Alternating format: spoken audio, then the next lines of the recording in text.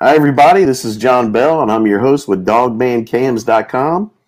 And today we've got a very exciting show for you. We're doing a roundtable panel discussion about the credibility of Victor. Victor as a witness from Jeff Nataloni's show, Dogman Encounters, which I love his show. He's a buddy of mine, and I suggest if anyone hasn't checked out his channel, please go to Dogman Encounters with Jeff Nataloni and listen to his stuff, especially if you're not familiar with what we're talking about tonight. But most people should be fairly familiar in this channel with Victor, the source that claims he's from the CIA and a CIA insider from Jeff Nataloni's show.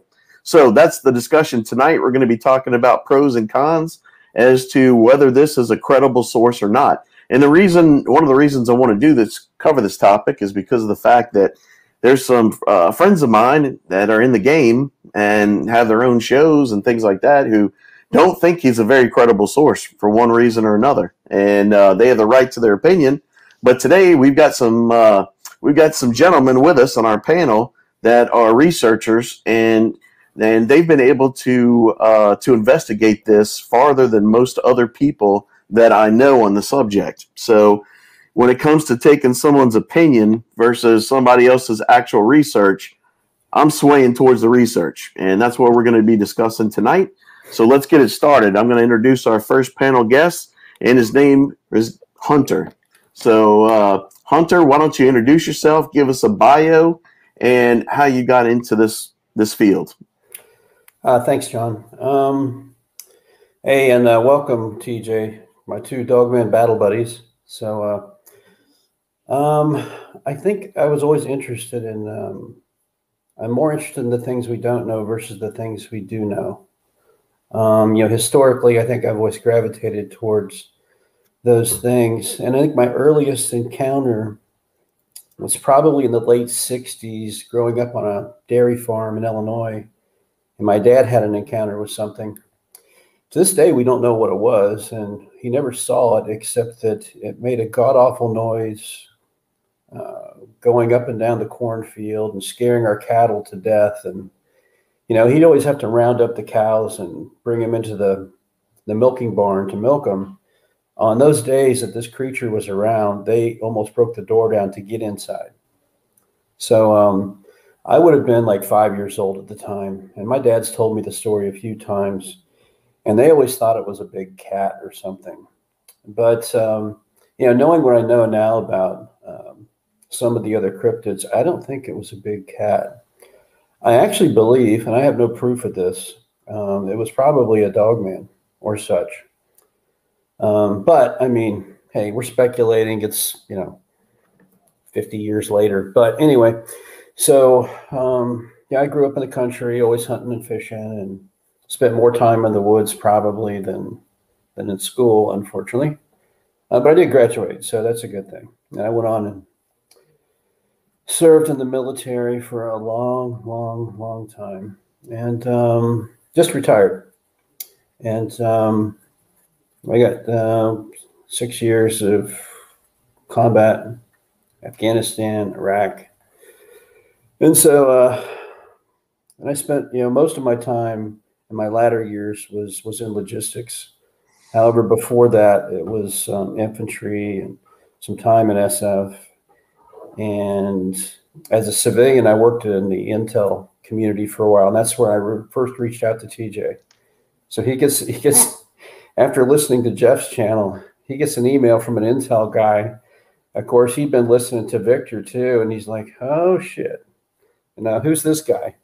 Because I found him quite easily and sent him an email from my intel email. So, but anyway. I'd had interest in cryptids. I mean, I remember buying a Bigfoot book when I was 17 years old, and reading that, and I was pretty fascinated with that stuff way back in the day. And I didn't spend a lot of time with that over the years. Just when it come up, I would research it. It's only been the last 5 years that I started really digging deep into it and remembering some of the things that I experienced. And I experienced something big in the woods one time, and I'd snuck up on it, not knowing it was there, and it kind of exploded in front of me, away from me. And I was in shock that I hadn't seen it, and I'd snuck up on it, and it was so big and it went away so fast. I don't know what it was to this day. It was big and brown, and it was in 4-wheel drive mode. I mean, it wasn't on 2 legs, whatever it was. But there was nothing else in that part of Illinois that we don't have bears there or anything. So it was something big. And then when I was at Fort Bragg, in the Q course, I had to go in and see the company commander. And so I was a lieutenant at the time. And I went into his office, and he wasn't there yet. So I had to wait on him. And there was a folder on his desk. And there was this big 8x10 picture in the folder that was opened up. It was right there on top. You could see it. And so I kind of look at it, and I'm like, that's a pretty big wolf. Whatever it was had been shot or killed. And so I'm looking at it. I'm like, wow, that's big. And I assume it was around there. I don't know why he would have it on his desk if it wasn't. And I'm looking at it, just wondering, I wonder how big that thing really is, because it's laying on its side. It was dead. And I didn't think much about it until I saw its paw, which wasn't a paw. It was like a hand. And I'm looking, going, what the hell is this? And then I heard him coming, so I jumped back away from his desk, and he walks behind his desk and closes the folder, which had some other pictures in there. I never saw them. And so that was my first time I had any inkling about Dogman, so. But since then, I've been, the last 4 years, much heavier researching these things. And I had some investigative duties over the years in the military. You get assigned to be an investigating officer, and then later as a senior leader, I was assigning people to be investigating officers for various things. And so attention to detail and just double checking and cross-referencing and doing all that kind of stuff. And so that's when Victor came on the scene, I thought, well, this sounds a little too good to be true. And so I just kind of paid attention and started making, notes of things. And I do that with others too. But in his case, his information was so detailed and so new and very raw, in its context.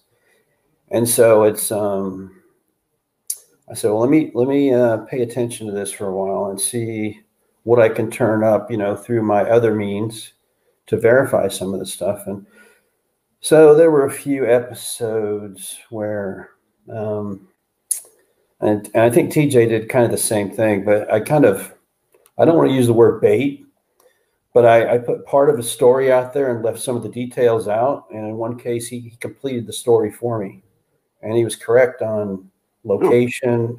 We're jumping ahead. We're jumping ahead. I'm sorry. So anyway, that's I'm retired now from the military. I'm still working, and I live in the DC area. So over to TJ. Okay, great. Yeah, so our next panelist is going to be TJ Neely, and TJ Neely has actually written a book, and he's going to tell us about that after he does his introduction and bio and how he got into this field. Go ahead, TJ. There's a little bit of a delay. He'll catch up. Can you hear us, TJ? Hey, guys. Hey, go ahead. I got a little issue on this end. Can you hear me? Yeah, go ahead. Okay, so I'll go ahead and get started. Yeah, I spent 20 years in active duty in the U.S. Army, and 8 of those years was on the special operations side, and I was part of special teams doing all kinds of interesting stuff. Did a lot of foreign military sales work through our State Department. Did a lot of information operations and a lot of our major campaigns.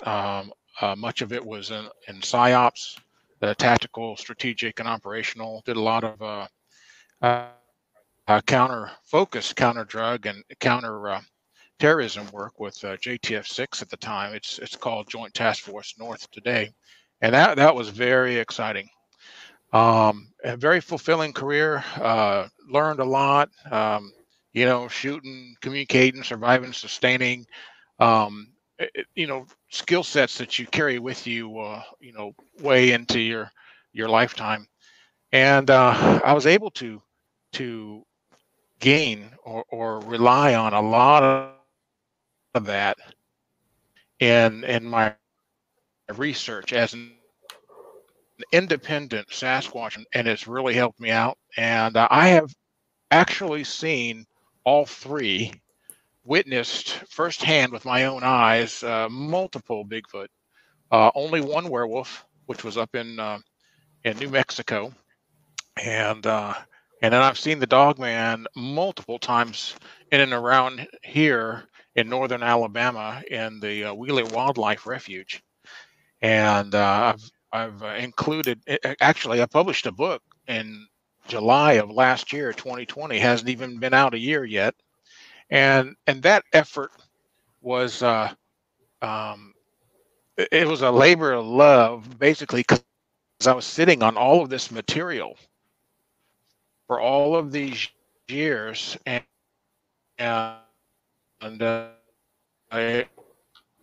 if it wasn't in a book and get it out so other people know with any encounters that they've experienced in their lifetime. And so I ended up doing that, and I'm very happy with it. And it's written for the people.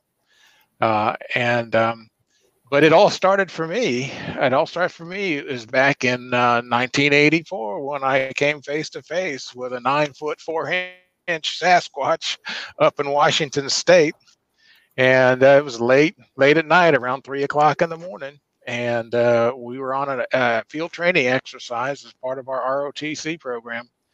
And I was the only one awake and on fire guard when this huge Sasquatch just freaking walks right into our campsite. And it was just him and me. And that story is in the book with all the details. It was very, very interesting. And it kind of shakes you up a little bit and changes your entire perspective on life. When you're sitting there looking at something, experiencing something firsthand that we're all told does not exist, and it's just an amazing thing.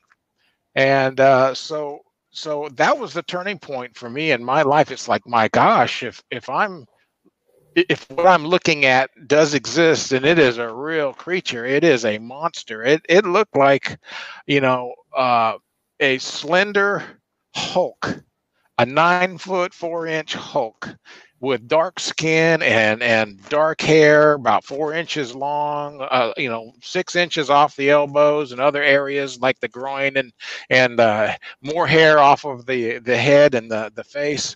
But it was an amazing experience, and it meant us no harm. We just happened to be in its way. It was heading down to the valley for breakfast at sunup, and it stumbled upon us, and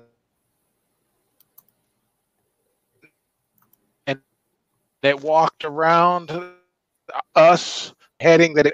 And even though I've experienced Bigfoot or Sasquatches multiple times in the years to follow, because nothing violent or aggressive happened with this thing. This one first encounter was like a blessing in disguise, because it was so intelligent. This creature was so intelligent, and it was just, I just knew what his intentions were, and I sat there and acknowledged its presence, and he had acknowledged my presence, and I showed respect. I didn't get all crazy and jump up and go running off into the woods into the dark of the night, or wake up the rest of the camp. We had like 12 to 15 other people, all in their sleeping bags, laying around snoring away, and I just accepted the fact that, okay, he's here, what's going to happen. And he walked around us and then he left. It was an awesome experience. And so I kind of was broken in early in my research to respect these creatures and realize that not all of them are out to kill you and eat you. These things they're very curious, and they can sense what is in your heart and your mind as far as your intentions. And if you mean it no harm, and you respect it, and you show it the proper consideration, it will return that back to you tenfold. And I have experienced that time and time again over the last 36 years in all of my research. But that was the turning point for me. I've had many experiences, and I'm actually in the process of writing a second book, because I had way too much material for the first book, and I wanted to get it out there on what I know, and I wanted to share with the world, just because I believe everybody else needs to know this stuff too. So I'm in the process of working on a second book that hopefully I can get out, if not by the end of this year, early next year, and it's going to be kind of like a sequel, and include even more stories that were not included in the first book. But that's how it all started for me, pretty much. TJ, give us the name of the book. Yeah, give us the name of your book.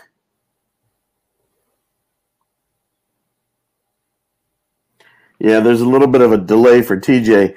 Anyway, TJ's book is called Revelations, the Human Hominid Connection. That's Revelations, the Human Hominid Connection. Yeah, the name of the book is called Revelations, the Human Hominid Connection. Let's see if I can get it up here on the screen. There you go. And the artwork, the digital artwork on the cover is done by my wife. She's a graphic designer and software engineer for GE. So she does great work. But I made sure that all the pictures in here from my research that supported everything that I share in here was in color. Because if it's in black and white, like I've realized or noticed in other books, you really can't tell what it is the author is trying to share with you. So I went ahead and made sure that Amazon printed all these pictures in color. So that's good. Right. I want to give a shout out to Dark Waters, who just joined the room. So hi, Dark Waters. Thanks for having you here. And Sean Grimm and Wes was popping in for a minute. I think he had to leave. But yeah, thanks for promoting the book. And by the way, that can be found on Amazon.com on Amazon. I talked to Jeff Nadalny earlier, and he said that book is an absolute must read. So if anyone's interested, yeah, I thought that was really nice praise. But yeah, someone asked why we're debating Victor, and that's because he's a very controversial subject in this field, and he's presented a lot of original information. Therefore, I think it's worth a discussion about him being vetted as to whether he should be considered a credible source or not. And so that's the purpose of the show tonight, and why we're here and why we're doing the panel with some people that a lot of people have had, like I said before, a lot of people have had a lot of opinions on Victor, and I've heard a lot from different people, but these two guys have done research and had experiences with Victor that other people haven't had. And that's why I brought them on, because they can give a unique perspective towards whether or not Victor is a credible source or not, and should his original information to the field be taken credible or seriously or not. So that's the point of the show tonight, just again for everybody. But why don't we, since y'all have introduced yourselves, why don't we go ahead and jump into that? Hunter, first of all, while you were smoking on that, or warming up, incubating that stogie, if you will, all I could think about is, man, I love it when a good plan comes together. That's the only thing that was playing in my head that whole time. While TJ was talking. But anyway, So Hunter, why don't you tell us about Victor and what you've discovered with your research? Okay, so yeah, I'm not any more qualified than anybody else. So, but I was in the process, like TJ, I was writing a book on cryptids, and there's a lot of content in there that I'm using. Well, I had as placeholders that came from some of Victor's testimony and whatnot. So, and the only reason I was using his stuff is I was able to verify some of the things that he claimed. And I think back on May 5th, I'll have to double check the date, but for May, I had written some questions in for Jeff, and Jeff asked Victor, and one of those questions had to do with part of a story about some mercenaries that were hired to hunt dogmen in the Appalachians. And I asked Victor if he was aware of this particular group of people. They were from a company called Leviathan. And this happened back in 2013. And his response was, yes, he was very familiar with them. And he finished the story for me, because I never told him what state this occurred in. He says, yeah, it was in Kentucky. And they ran into 5 of them, and I guess they were told they weren't welcome, and they might be buried in shallow graves somewhere in the Appalachian Mountains right now. So that kind of matched, well, that more than matched what I had on that particular story. So that was something that he shouldn't have known, and he knew it. And there was another one that's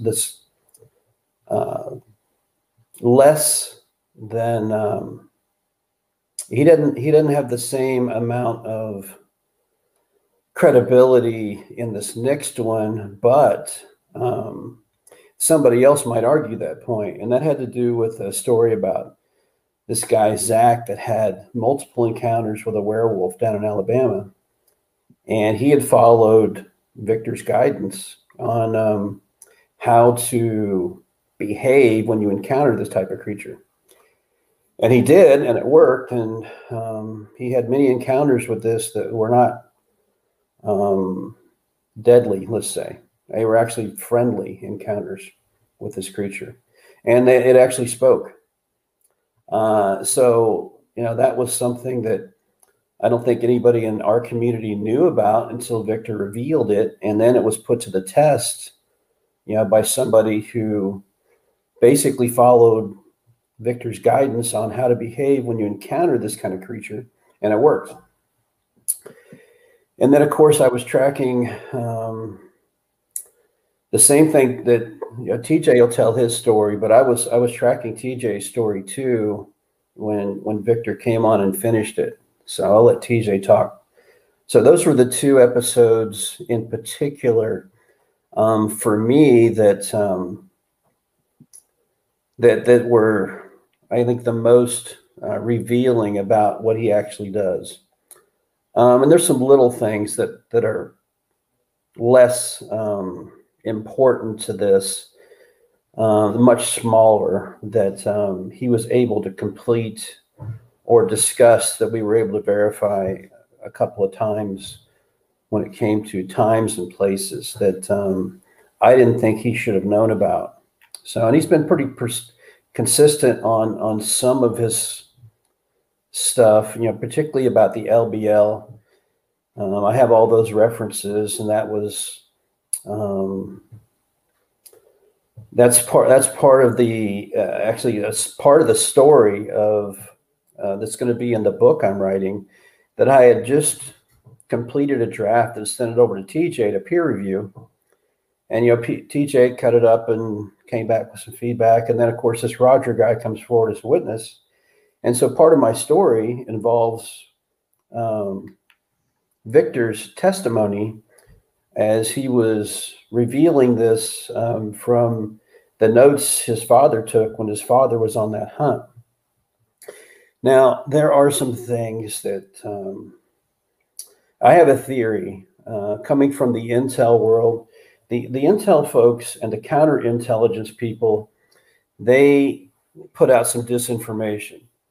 And so I think the thing that scared a lot of researchers away from Victor was some of us were getting kind of close, and some of us were getting kind of very pointed in our questions. And so I think he felt he may have been getting triangulated in a couple of ways, or he put out a little too much information, and his agency told him, "Hey, you need to back off. You're revealing too much." Now, this is just a theory, so I can't say it's true. But then he started putting out some stories that were pretty grandiose. I mean, they were over the top in many ways. And TJ and John and I did a couple autopsies on a couple of them, and we kind of thought it would have been really, really hard to make that story plausible in the way it was delivered. Now, there may have been some truth in there, but the stuff around it was so over the top, it would have been, I don't want to say impossible, but highly improbable that it could have occurred the way it was told. So, and I think that drove a lot of people away, and that's where some people have called him a con man or a fake or whatnot. And I don't think that's the truth. I think he was trying to shed off some people that were getting too close, and his whole delivery was about educating the people in what we would call a soft disclosure on these cryptids and how to behave if you encounter them, what to do and what not to do. Because more and more people were having encounters. Some of those encounters are fatal. I mean, when you look at just like animal attacks, well, wild dogs and probably bears and mountain lions take the most blame, in probably that order, when in fact not all of them are that. So, but that's pretty much my experience in digging into who he really is. And Victor's not his real name either. Victor Johnson's not his real name. I know that. So, but I'll let TJ tell his story, because TJ's got a really good one on how he helped establish credibility of who Victor really was. So, TJ.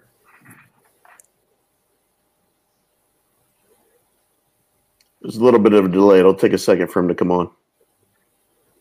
Okay. All right. So let me go ahead and step in. I discovered Jeff Nadolny's channel back when I was still writing my book in early of 2020. And I pinged him and asked some questions, and then his guest Victor came on, and I was tracking that, and I said, "Wow, this is pretty awesome. It's almost too good to be true." But you know what? This guy is coming forward with some information that kind of jives with my own research for the past 36 years, and just techniques, tactics, procedures. Some of the things that he talks about that only someone operating or working in that field would know. And so on back channels, via email, I was sending Jeff some questions for Victor, and I had some concerns because my whole back 40 is nothing but a wild and woolly swamp back here, the Wheeler Wildlife Refuge in northern Alabama, northeastern Alabama. And I have seen two of the big three out here on many occasions. And there was actually one situation where I had just finished up some yard work. And this story is in the book in excruciating detail. And I hear this morning, forlorn, long howling going on about a kilometer away, coming from the swamp. And it basically sounded like a hybrid bloodhound just bellowing into the night. The sun had just set, and it's like, wow, what the hell is this creature? I said, this is not a Bigfoot, because I've heard many Bigfoot sounding off at night. And I said, oh man, this is a dog man. This has got to be a dog man. and because I knew they were in the area. So that night passes. The next day, it's like, you know what? If this thing starts to call out into the night again, I want to get on over there in the swamp, and I want to try to record it, get a good audio recording on it.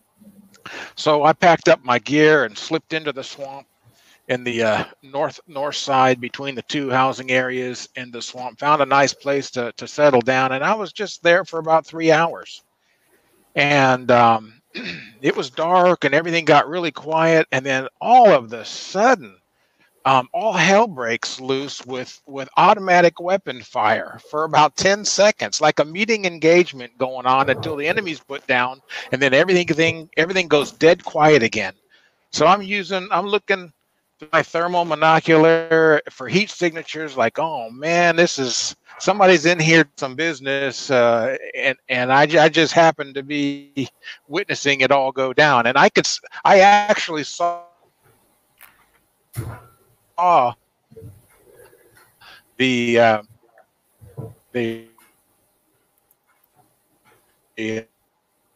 rifle flashes, the gun flashes off of the trees. It just lit up calibers. It seemed like one got this real strange feeling. It's like, you know what? If somebody's in here, doing some serious business, that I need to find my way back out. So I did. So I went on back home.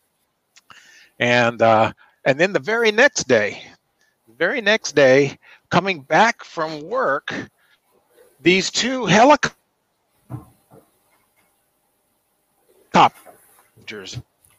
a MIA.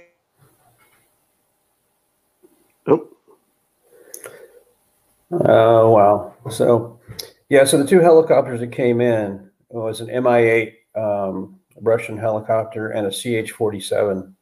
They landed at the FARP out at the FOB at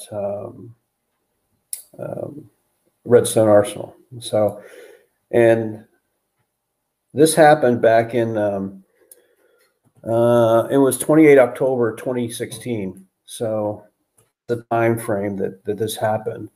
And I was tracking this story too through another source. And then TJ came on. I'm like, oh, you were there. Okay, great. And so I'll try to continue until he gets back on and can tell the rest of it. Right. The short of it was he had snuck out there to see if he could hear this creature again. And so he's out there in the swamp, close to where he had heard the howling the evening before. And he's sitting there. TJ, you back? It'll take him a second. Yeah, I'm back. Can you hear me? Yeah, we were just talking about you sitting in the swamp and the helicopters came in, whatnot. Yeah, good. So happening in succession, and I'm starting to put it all together and say, you know what? This is painting a completely different picture here. Here I've got this loud dog man, forlorn, howling into the night, like it's mournful, and then I've got this firefight going on, and I'm in the swamp witnessing all of this, and then we've got cargo helicopter, and so then I just get this wild hair of an idea. Well, let me talk to Jeff and send a question into Victor. And Victor on a back channel through Jeff said, hey, tell me a little bit more. So I shared the rest of the information, and lo and behold, Victor came forward with details and filled in the blanks. And he says, yes, at that point in time, that date, that night, I was in that swamp at the same time, and I removed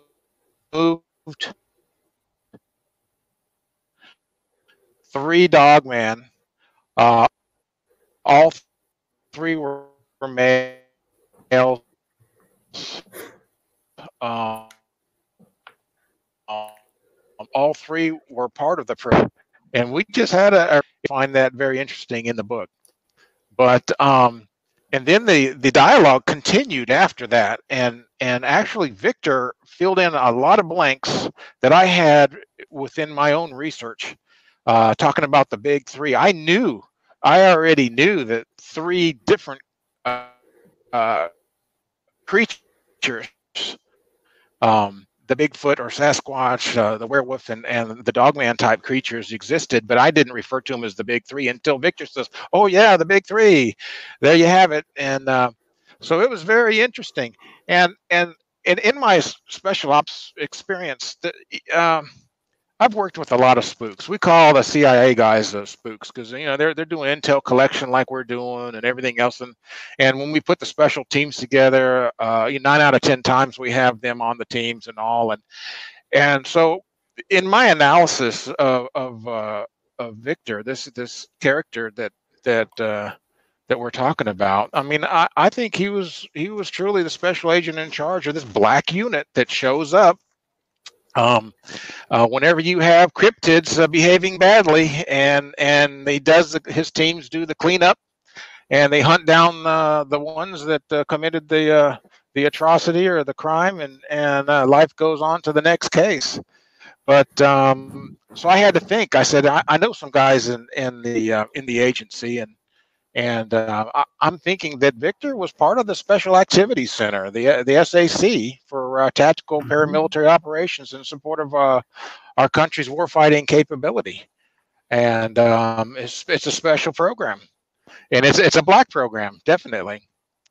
So I believe that a lot of what Victor had to say and what he has shared with us, because he's using Jeff's channel for a soft disclosure, because we all know the government's not going to come forward with a full disclosure. So I give him credit. I believe he's more real than a lot of people say he is. So TJ, when you talk about the SAC, the Special what was it, Activity Center? Yeah. That with the Black Projects, were any of the people you talked to, were they able to confirm at all? The SAC? Yes. Were they able to confirm about Victor at all when you talked to them, as far as whether he worked there, or were they not able to say anything like that?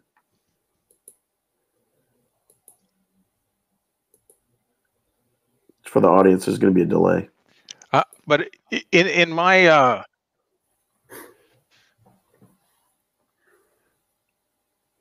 did he freeze? no, not by name, not by name. Okay, not by name. Hunter, you'll have to fill in some blanks because I'm kind of broken. All right, so yeah, the SAC. There's actually 2 groups. There's the SAC, and then there's the PAG, the Political Action Group. So Victor was part of the SAC.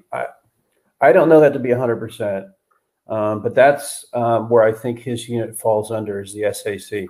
Now, it's not easy researching those particular organizations, even if you have a clearance. And I have top secret clearance, but you have to have a need to know. I don't have a need to know. I was curious, and so I had to tread lightly in that direction. So I could not confirm, John, that was for sure his organization. Now I know where they're out of. They're a couple hours south of me. Where are they out of? So they're in DC or Virginia. Virginia. So they are out of Virginia. So that leads to the story. Yeah. So that's, if you look on the map close to Williamsburg, you'll see where they are. Okay. Well, you might see where they are. You have to know where to look. There's a place down there across from Williamsburg. Right. So. Okay, so basically, just a recap for the audience, because it was a little difficult following along with TJ being the connection's not really good, and I apologize for that, everybody.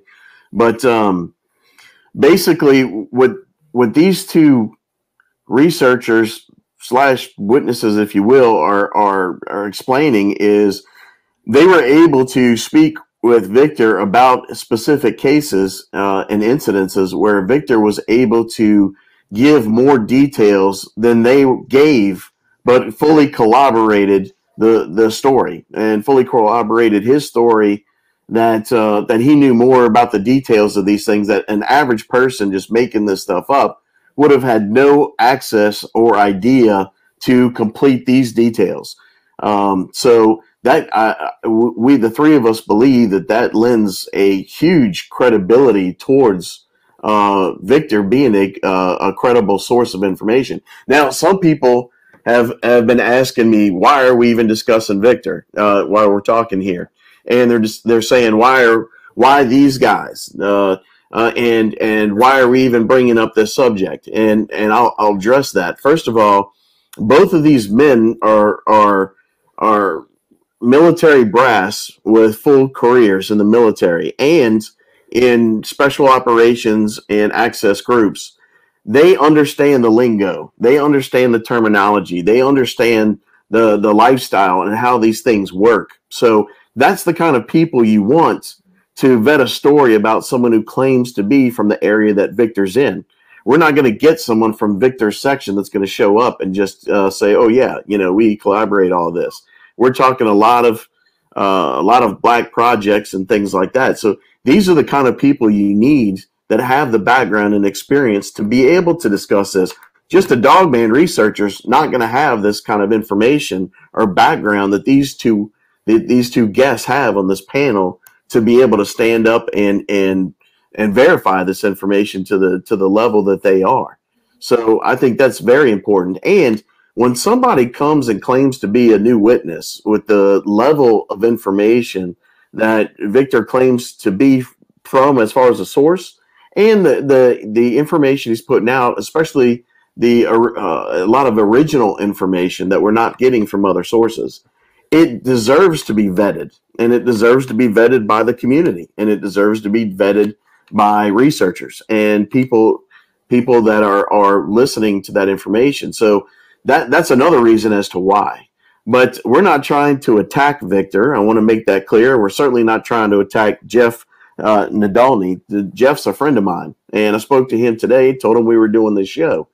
And on top of that, I told him what our goal is.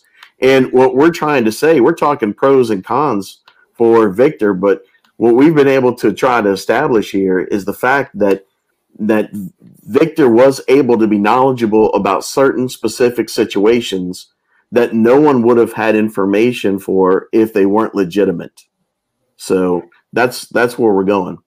All right. So John, on that, I can give people some references to go and pull the same information I did. So like it's a secret or anything. Now, granted, they might not be able to find some of the other things I've talked about, but for sure.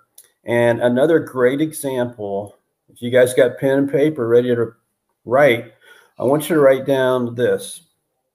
3 July 2020. Dogman, a Connecticut encounter and update in Taylor, Mississippi. So that's Luke's encounter. And Victor finished the story for Luke as well. And his guys showed up.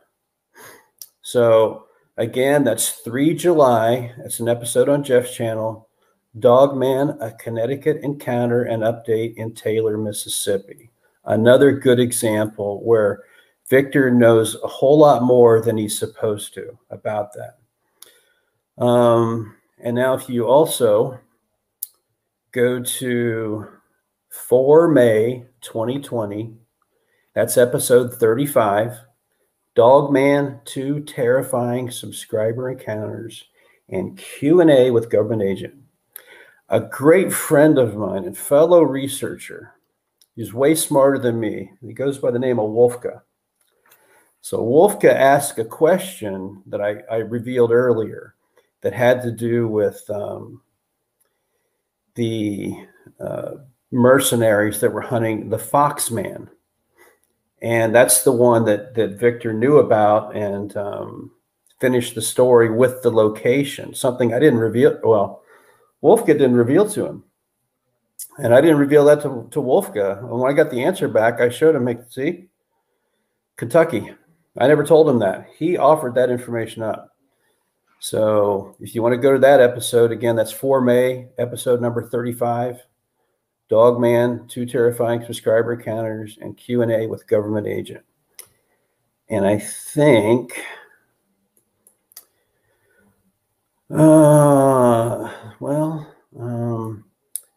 TJ's story is in his book. So you can see that in the book too, and you'll see. I don't remember the episode that Victor talked about the fob, but he did talk about it. And then the rest of the story, TJ put in his book. So there's a chapter in my book. So I'm writing a book. It's a draft. But there's a chapter in there that talks about a whole bunch of different incidents. And I actually have a placeholder in there for the fob at Redstone Arsenal. And a bunch, yeah. So that would have been like 1 November 2016. And TJ had his encounter on 28 October. So it was getting wrapped up on 1 November, I believe. Now, he talked about this, and it'll take me a while to dig this out, but he describes the 3 dogmen that they killed there. The shortest one, the smallest one being 6'10", 340 pounds. The largest was 7'8", and weighed in at 353 pounds. And they were all from the program, released at different times. So, again, get TJ's book, and you can nail that right away. So, right. So yeah, there's a lot of good comments in here, and I've tracked a whole bunch of this stuff. So someone made the comment that he hunts dogman with his Desert Eagle. Well, no, the Desert Eagle is his sidearm. He hunts dogmen, as he claims, with automatic weapon 308. So I don't know if it's an AR-10 or whether it's an FN or which brand it is, and they have extended magazines, so they get more than just 30 rounds. And armor piercing rounds, or special hot loads by the agency. Right. And then for the Bigfoot, he's always claimed he uses a 458 Win Mag, for the big stuff. So those are the 3 weapons. He's used that on Dogman and Werewolf as well, but his main go-to for that is on Bigfoot, he said. Right. So and so one of the reasons that John wanted to talk about this, not to mention there are a lot of people out there that have, either love Victor or hated him. So right. There are a few people that are in the middle. Some people are holding judgment, and they should. But if they're curious enough, they can dig in. And I will tell you that there are no absolutes in this field. You're not going to get a cryptid to come in and do an interview. You're not going to get a cryptid to come in for a picture. You're not going to have a body show up in your driveway, that a friend dropped off. So this is very tight kept, and you can listen and research any story you want. And I've done dozens and dozens. And the one thing that they're all lacking is evidence. I mean, the LBL, for example, we were going to talk about that soon. And other people have, and I've written about it. This is probably the most persistent story. The exception being the Patterson-Gimlin film. And in this one, we have no evidence. There's no creature. There's no bodies. There's no camper. There's no nothing. Yet this story has persisted in the absence of evidence for so long.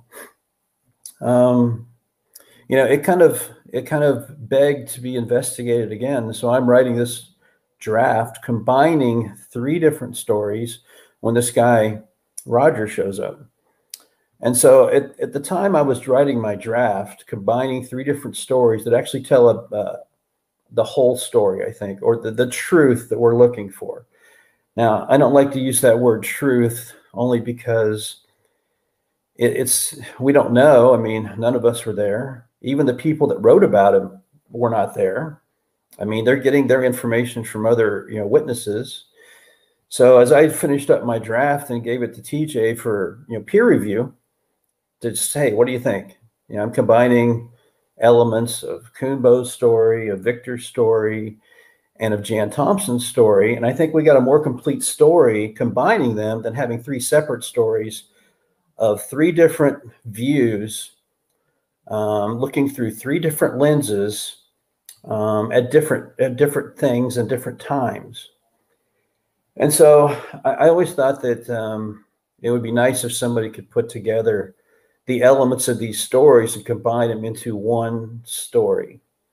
And so I'd attempted to do that. And then Roger comes forward, and he's got a whole bunch of new information that's what I would call pre-attack. So I break that story up into phases. You got pre-attack, you have attack, and then you have post-attack, and then you have the hunt. None of those stories by themselves covers that whole thing. So in doing this, discussing with John's like, well, there's a lot of people that aren't going to take Victor's testimony that serious. And so John and I went back and forth for probably a few months talking about things. I know one of John's hangups has been with the colors of eyes. So right. So when it comes to Victor, I want to talk about pros and cons. And one of the things for me personally in my journey, I've tried to listen to everything that Victor has said. I don't know if I've listened to absolutely every single story, but I've heard probably 90, 98, 99% of them. So, but one of the hangups I personally had in trying to figure out for myself if I thought Victor was real or on the level, because a lot of stuff he says sounds very credible. And a lot of stuff he says sounds very outlandish. And being that he's adding completely new material, it really makes you wonder. Victor is the first person that I've heard in the field that really made a distinction between dogmen and werewolves, and being very adamant that they're two different species that do not share DNA, other than the fact that they have human genes in both of them. So I already knew in my own research, I had come to the full conclusion that our government has had, that first of all, these things have come from our past and have always been here, but also that our government has had full breeding programs and super soldier programs with these things. So when Victor came out talking about that stuff, that only confirmed things I already knew and believed. But some of the things I struggled with as far as Victor's testimonies, every story I've heard, or at least 90% of the stories that people have told me about their encounters, they claim that these creatures have yellow, amberish eyes, whether it be a dogman or werewolf. And Victor's very adamant that the dogmen have red eyes and the werewolf have the amber color eyes. So some people have suggested their eyes can change colors. I don't know, but that was one of the hangups for me. No, and that's a good point. And I think that from Victor's perspective, he gets the red eyes because the breeding program that he discussed, they picked out a particular type of breeding stock for the dogman, and they modeled him after Raphael. Now, Raphael was jet black with red eyes. The other breeding males were the same way. Raphael, if he was in fact euthanized, at the time of his last summer, he was 9'6" and a pretty formidable creature. And it took two of them to deal with him at a time. One had to provide overwatch. It wasn't like Sebastian, as Victor claimed, where he could go in and have a conversation with him. They still had to be careful around Raphael. But Raphael was the model in which they wanted to create their army of dogmen. So you got red eyes, and like you said, all the ones they produced had red eyes. All the ones they released had red eyes. And so where that deviates is the encounters people have, and they report different colored eyes. And so I've heard just about every color you can imagine. Now I don't want to talk about this right now, but there's another theory that in my book that I'm exploring, and it does talk about the different colored eyes of the dogmen and the Bigfoot. It's just too raw to get into it and bring it up right now, but because it's if you're on the fence about this will just drive you away. So I don't want to bring it up, but there's something else going on out there that's beyond right. Well, anything that Victor's done or talked about. So we can't drop bombs and then say we didn't just throw a grenade. But I agree with you. So let's move on. Yeah. So yeah, there's different sources for the colored eyes. So that's what I'm trying to get at. Right. Yeah. So So another issue I had with Victor's testimony is, a lot of times they send a whole team in, team gets wiped out, then all of a sudden Victor by himself goes in as a relatively old man with a way super high rank, and it comes in and saves the day. And that's weird because it reminds me of like Star Trek with Captain Kirk. Captain Kirk is the captain of the starship, but he's always on the away team. No, if you have the rank, you're not on the away team. You send the underlings on the away team. You know what I'm saying? So that was something else. You're signed for a multi-trillion-dollar starship, and you're on the away team. Right. Yeah, exactly. So, and what's the purpose of you being the captain if you're not on the ship? You know what I mean? So that was another issue I had personally had with, or these stories, so real. That's an example where I think some disinformation probably was inserted to push people like me and you away from getting too close and paying too close attention. Well, that's my theory. Your theory. That certainly brings up the issue of him claiming his death and coming back, Because I tell you, that was a major stumbling block. Like some of the people in the chat room have mentioned here is that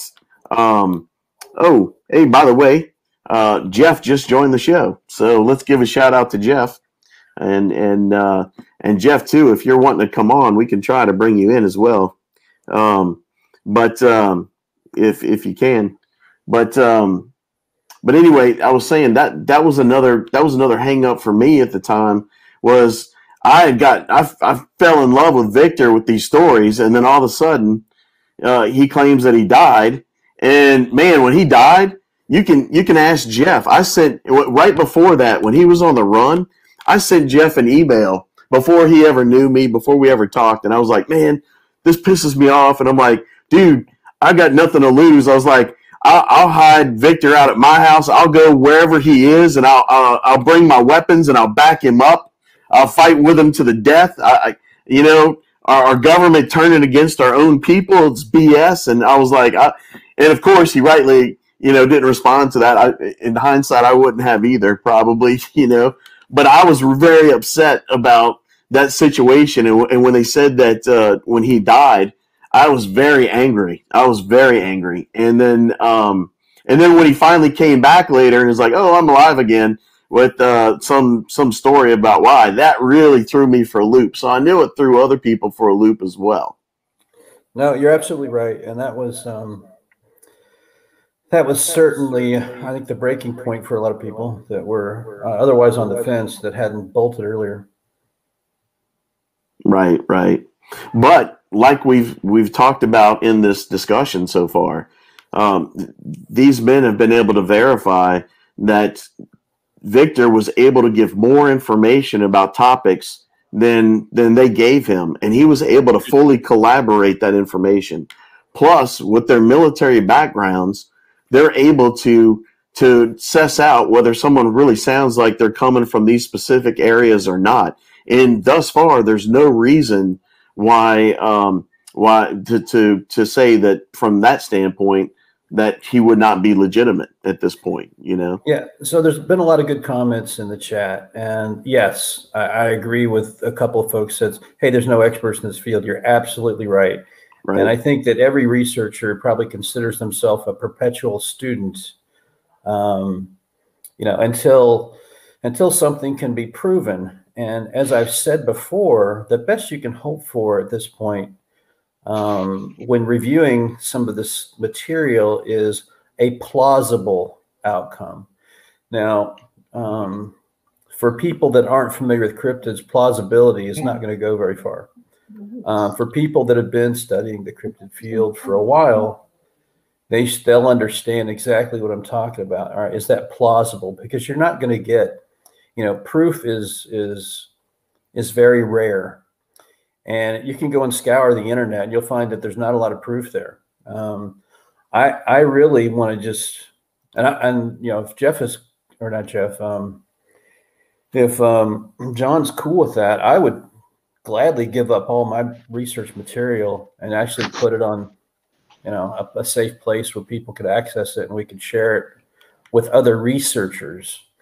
I mean, I don't want some, drive-by people just snatching up my stuff and claiming it's theirs, but collaborating with other people.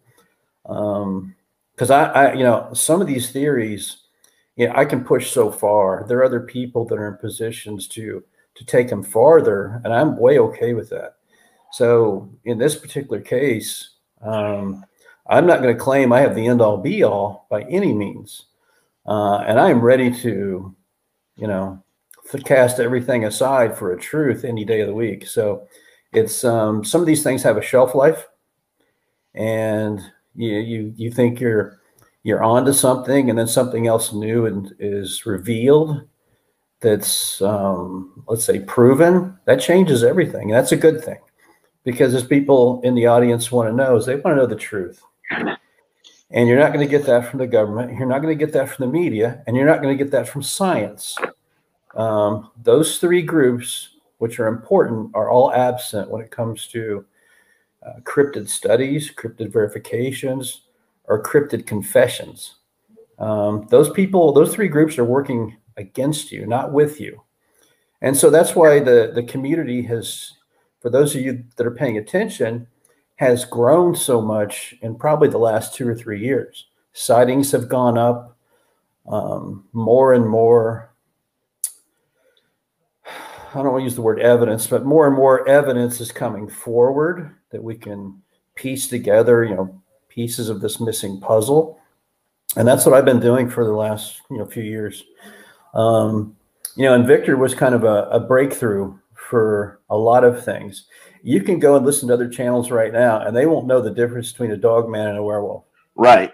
And that's one of the biggest contributions by Victor. Right. Say you go and look at some chart that they have where there's 13 different types, and right. One of them looks like Mickey Mouse with fangs, and one's looks like a baboon, and it's just one thing after the other. And I'm no fan of that chart. I know John isn't either, but I'm not either. Never have been. So hey guys, can you hear me? I'm back. Yes. Yeah, we can hear you. Okay. We can hear you. Hey, I had to commandeer my wife's computer. It's a little bit better. I've got a better connection, so we're up and running again on this end here. I'm sorry I dropped off. I got a bad connection initially. Do you have any questions for me or anything? Well, we're coming to that. One thing I wanted to say before I forget about it, because I keep forgetting and swinging back to it. But one thing I wanted to say is, going off of what you just said, one of the biggest things that Victor has given us as far as original information on the scene is that there is a difference between dogman and werewolf. And no one else was talking about that except for Victor, all right? And since then, when I was on the fence and struggling with the legitimacy of Victor or not, I've been listening to several other people's encounters and people that have come to me for shows, or eyewitnesses or people I've talked to about cases. And many times, these are people that have never heard of Victor, yet they've given me clear, distinct descriptions of, at one point, having dealt with a dog man, and at another confrontation, having dealt with a werewolf. So even though they don't even know Victor, they haven't heard of him or his stories or information, they haven't listened to Jeff's show, but yet they were able to confirm just on their eyewitness testimony that there's two very distinct different types. And I've heard this from multiple sources now. So that's another thing for me personally that leads me to believe that Victor is very credible and that Jeff's done a fantastic job with Victor on his show. Yeah, the word that comes to my mind is legit, because I actually saw a werewolf up in New Mexico long before I saw Eyes On, the Dog Man. And those two stories are going to be in my next book, but you can actually catch them. I shared those with so you're a perfect example, Lady Canada, TJ, of what I was just saying. Leslie on Cryptids Canada, and she posted those. Uh-oh. Well, so much for your wife's computer. Oh, I thought it was a big upgrade, but I guess it was. I know, right? What happened? No, but that's awesome. TJ just confirmed exactly what I said, where the example I was using as far as validating Victor. But TJ, you back? I don't know. Or do we back on the delay? Hey, so John, one of the most so I've watched a lot of channels. I'm running hot and cold on this connection for some reason. Now I'll have to troubleshoot it later, but yeah, we're getting that. So so one of the questions that almost every channel I listen to, I almost turn it off after I hear this question. It's what do you think that thing is? Well, they just gave you a description, and you're calling yourself a researcher. What do you think it is? It sounds like a dog man to me, or it's So I hear some of these things. Some of those channels aren't around anymore, and every time that question came up, I just had to turn the channel after that. It was and then this particular gentleman, and he had some interesting guests, and he had some really good material, but maybe he was just a show host and not necessarily a researcher, but he claimed to be a researcher. And so that's where I was kind of disappointed that I didn't get more out of, or he didn't move the story further along than I thought it should have gone. But, these things happen. It's, I started paying a lot of attention in the last 3 years and really kind of cross-referencing stuff and verifying things here and there. And, and there are some professionals out there. So I know Dr. Jeff Meldrum. People have some mixed views on him, but he's confirmed that the Bigfoot's got a mid-tarsal break. And I think if you look close enough, you'll find that the werewolf does too. Now, the dog man doesn't, because the dog man has dog legs, but that mid-tarsal break allows them to walk on all fours or on two legs. It allows them to climb quickly and comfortably across terrain that would be difficult for flat-footed people to traverse. So humans are the only being that has flat feet that I know of. So this is why you get reports of like Bigfoot climbing straight up, a very steep hill very quickly and easily. Their foot, it's got the mid-tarsal break, so it allows them to articulate their foot in a way that allows them to do that. And the same thing can be said about the werewolf too. Although I can't necessarily confirm that. I don't have a body or a track to study like Dr. Meldrum's done with Bigfoot prints and whatnot. So, right, yeah, absolutely. Okay, we're having trouble with TJ again. Can you hear me, guys? I'm back. Yeah, go ahead. Sounds like a big upgrade. Yeah, I was hearing your audio, and that is absolutely correct, Hunter. I think the way the feet are designed on some of these creatures, it enables them to not only walk bipedally, but it gives them the opportunity to move swift and fast and quickly on all fours. Yeah. So the other thing about Victor, he's revealed in terms of their abilities are things that heard about through various encounters and reports, but they sound so fantastic because our paradigm a human's paradigm does not line up with some of these incredible abilities. Right. So the ability to run real fast and jump across the road in a single leap and, lift a four-wheel drive dually truck and turn it over and mind speak and all these other things that humans can't do. Humans have a hard time grasping a creature that's like us, except different, that has these abilities, because humans think they're the most advanced thing that's ever been in history. And we Right. think that we are in the most advanced society to date that humanity's ever been through. Right. I don't know if that's true because I've only lived through this life, but historically we found things that that are thousands of years old that can't, to this day still be replicated or explained. And I don't want to get off subject, but just to prove what Victor confirmed a lot of these things with very minute detail on how and why they can do these things. And so for the researchers that had a suspicion that these special abilities that cryptids possessed might have been hard to, I guess, prove or accept, Victor made it seem matter-of-factly. And his testimony on these topics, not only did it confirm what many researchers already knew or had reported or seen themselves, it added gravity and granularity to something that they didn't possess at the time of their sighting. Okay. Yeah, TJ? Yeah, that was very well said, Hunter.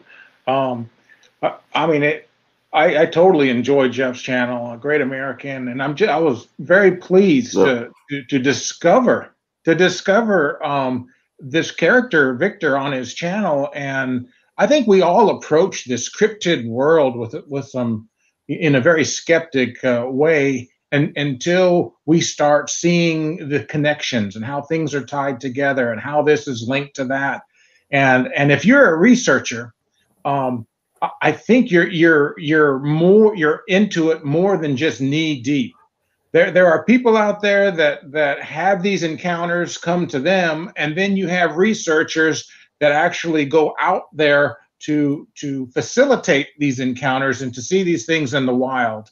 And that's what I've been doing on my own, because I love the great outdoors, and I've been very lucky to actually observe these things at a distance and accumulate a lot of data points, a lot of information that helps tie a lot of this stuff that we are seeing on all these different channels and platforms that are out there, because the people are experiencing these creatures in the flesh on a daily basis. And these are things that we all know exist, but unfortunately our government is not willing to disclose the truth to us, to let us know that, yeah, we're all in the same boat.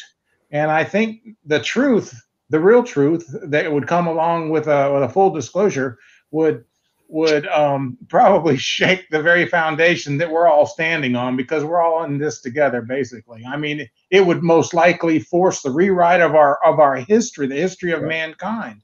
I mean, we're talking creatures that have existed down through time from our own antiquity. Yeah. And every continent in this world served as a petri dish, at some point in time, and that's what gives us the different variations that we're seeing. And we shouldn't be surprised, when people start talking about type 1 through type 10. Just look at human beings alone, guys. I'm telling you, human beings, mankind, there are so many variations in colors and shapes and sizes. Well, look at dog genes. Exactly. So that, I mean, look how many species of dogs where they say they've got 36 chromosomes. Yet you change one little thing and you've got big dogs, giant dogs, small dogs, just across the gambit. So yeah, and there's going to be, I think there's different breeding programs, and there's going to be differences in different breeding programs, or there's going to be differences that they're looking for from within even the same breeding program. Sometimes they're going to be always trying to change variations and trying to see what they can improve upon or just test for research purposes. Right. So, as well as other types of cryptids. And you can never rule out man playing God. We've been in search of super soldiers to create a super army for a very long time, to give us the competitive edge over our adversaries. So it's all part of human nature. It doesn't Right. surprise me at all. Right. Hey, so John, there's a really good comment I'd like to address. Sure. It's from Admira Thoria. There's too much tribalism in the crypto world, too much infighting, in my opinion. That also stagnates the field of study. You're absolutely right. And I can tell you, TJ and I have talked about this, over and over, and it might be one of the biggest complaints we have. And I can tell you that I actually have started learning more about getting a lot more content from Steve's channel on how to hunt than I have been from the cryptid channels. And I think it's part of that is with the infighting and the competitiveness. Instead of people wanting to work together, they want to work against each other. And you'll find in my analysis on the LBL, the first people to come out and complain about it are the people that think they have something to lose. They've kind of drawn a line in the sand. Hey, this is the LBL story. There is no other. And I think that's very unfair to the people that are truth seekers. It's very unfair to the family that were the victims of this. And like a lot of people in the audience are saying, yeah, I know the three of us, we're just interested in the truth, and wherever the truth takes us, I'm okay with, and I'm okay with discarding everything I've discovered at this point for, a greater truth. So I am not married to this stuff forever. So it's wherever it takes us is where we're willing to go. It looks like we might be losing John. So TJ, this upgrade that you have with the camera, why didn't you start out with that? Well, it's obvious that my wife has better technology than I do. So I think we'll have a different plan next time we get together and do this. But it seems to be working much, much better. So we've adjusted, lifted, and shifted on the fly here. So I don't know how much of my earlier comments you guys were able to capture, but I'm wide open for questions if you guys want to.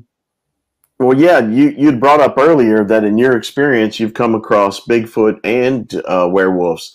Could you give us a little bit of detail that in your experience when you were in the military, some of the cryptids that you came across? Are you able to talk about any of that? Well, in the book I list, I was running counterterrorism operations as part of JTF 6 down on the border. And when we're doing night ops with the EOR balls, we're picking up thermal signatures of everybody on the ground. People trying to, the immigrants. We're talking about the Border Patrol. We're talking about any other, the drug runners, cartel folks trying to get in across the border. And there, every so often, is a much larger thermal signature that shows up, and he is keeping a distance. He's obviously observing, but he's keeping a distance from all the parties involved. And whenever he is detected, and the interdiction team is sent in that direction, he moves, or it moves at a dramatic pace, very quick, very agile, much larger, a completely different thermal signature. And that is only one thing. It's either your Southwest Bigfoot or it's a werewolf type down there operating, just out of curiosity, because if it was a dog man, it runs a little differently when it's bipedal. Its legs are different, and it just moves a little different. The facial features are different. It's got the snout and the ears on top of the head, et cetera, et cetera.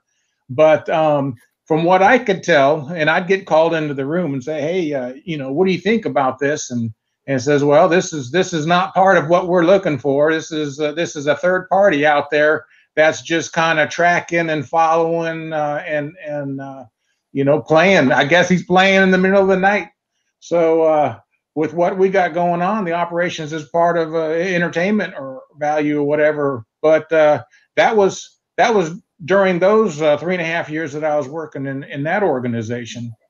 But also another thing was at Fort Polk, Louisiana, when we're doing night gunnery operations, for example, we detected herds of wild horses out there in Louisiana. And at the same time, you pick up thermal signatures of something else that looks like a man downrange, and you got to shut everything down, call the ceasefire, and send vehicles down there and say, hey, you know, who's down here? You know, you're not supposed to be down here, and you never find it. You never find what that was down there, and you can only write it off as, hey, that was your local Bigfoot, you know, happened to cross our range downrange and cause us to call a ceasefire. So, I mean, over a 20-year career, you know, if you know what to look for, and you know what these things sound like, you know how they move, how they behave, and what they smell like, and all that stuff, you will come across these things occasionally when you're out on field training exercises or gunnery or what have you. But a lot of people come in contact. They're in this, you know, in the presence of these things, and they have no idea how close they are to them. They think it's another soldier or what have you. I was running, matter of fact, I was as a cadet at Fort Lewis.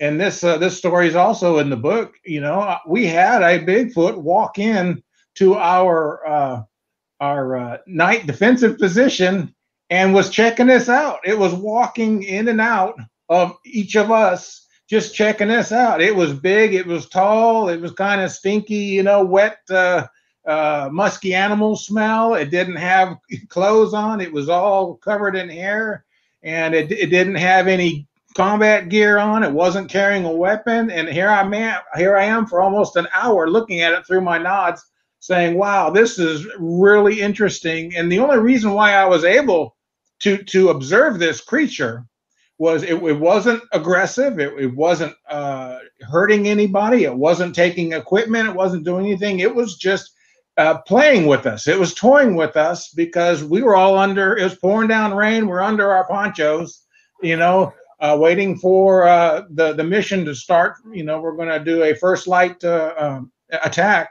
And it was just amazing that this thing felt safe and secure enough and confident enough to sneak in and out and around each and every one of us and check us all out. And then when I would stand up to get a better look at it, it would go down on all fours. And then I'd go, well, that thing disappeared. I know it's not a human being. It's not one of us. So then I'd sit back down again, and boom, it'd pop back up and start walking around through all of us again.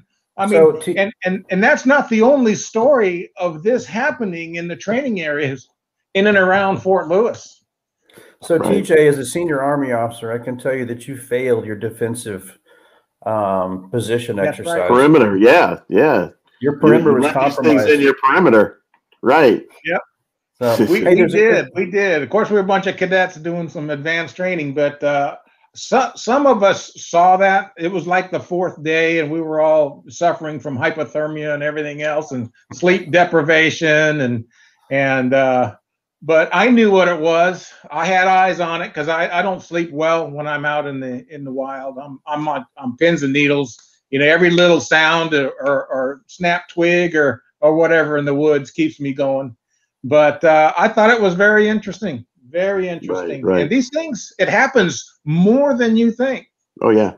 I've heard of several stories at Fort Polk where they've encountered these things. There was a story on another show where this guy claimed he was a driver at Fort Polk, bringing chow out to his people in the field for when they were doing ops, and was attacked by two essentially, I'm guessing, werewolves that were dogmen that were trying to get the food out of the truck. That's all they were interested in. But they certainly scared the hell out of them. So that brings up a good point. That was a great story. That happened in 1981.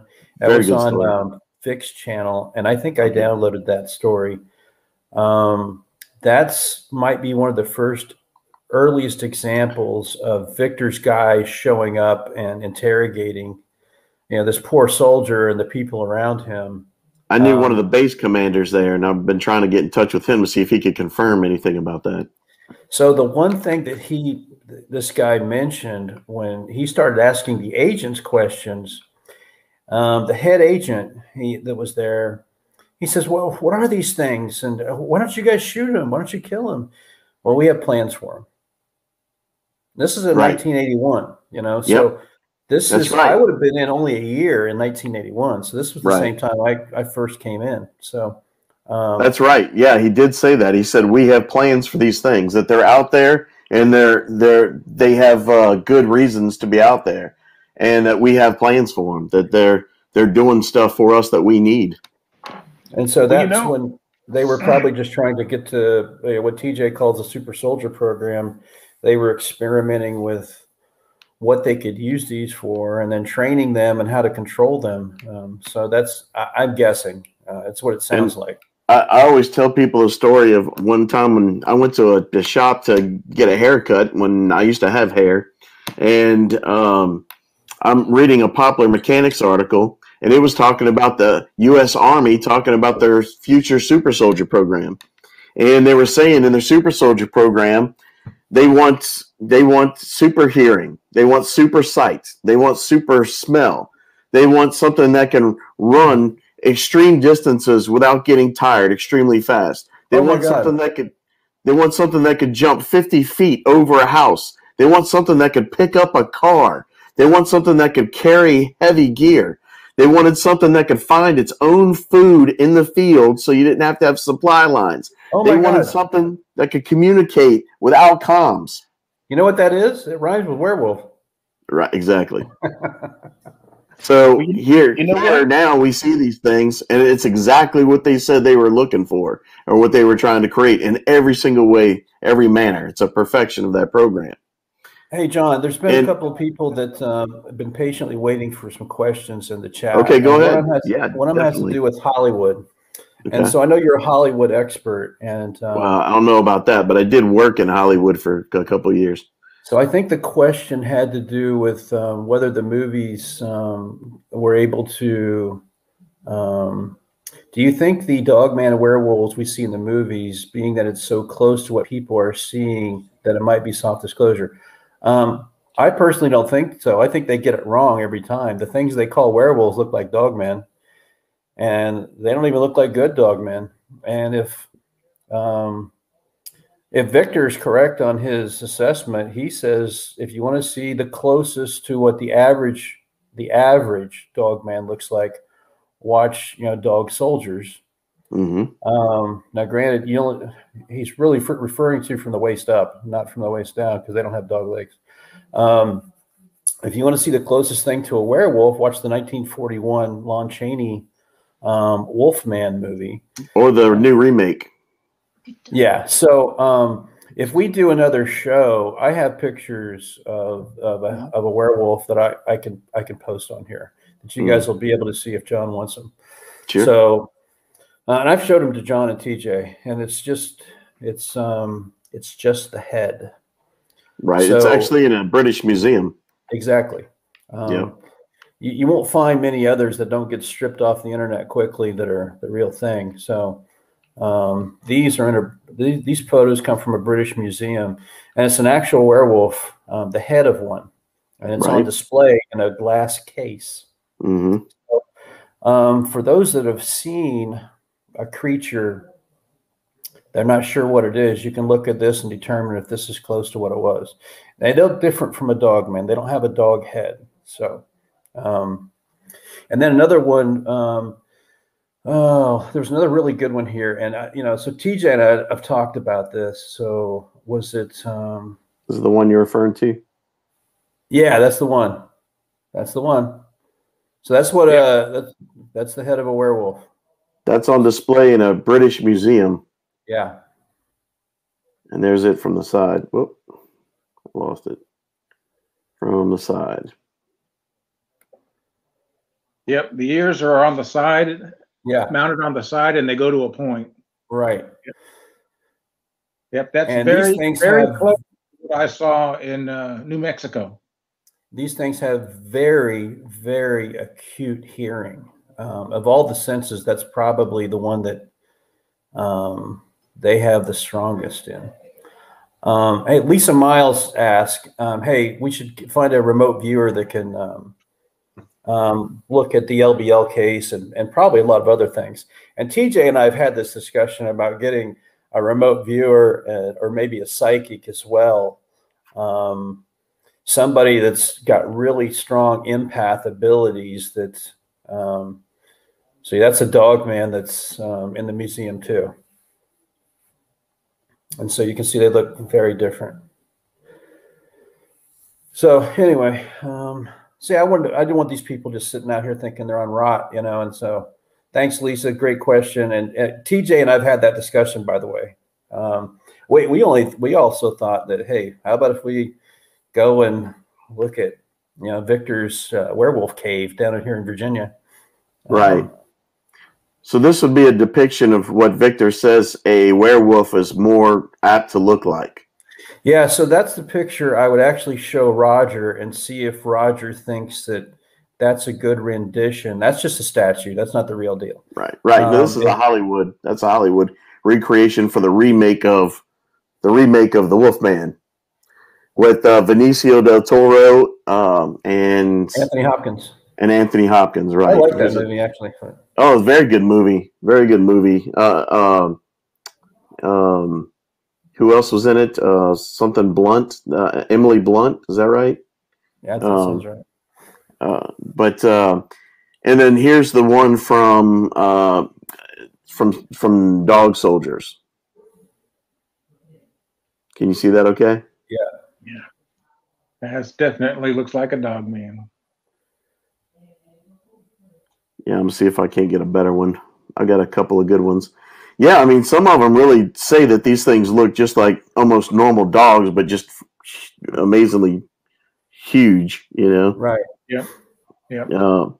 This obviously looks more canine. It's got a pronounced muzzle that's much larger. Right. Notice the ears are on top of the head as opposed to on the side of the head, as TJ pointed out earlier.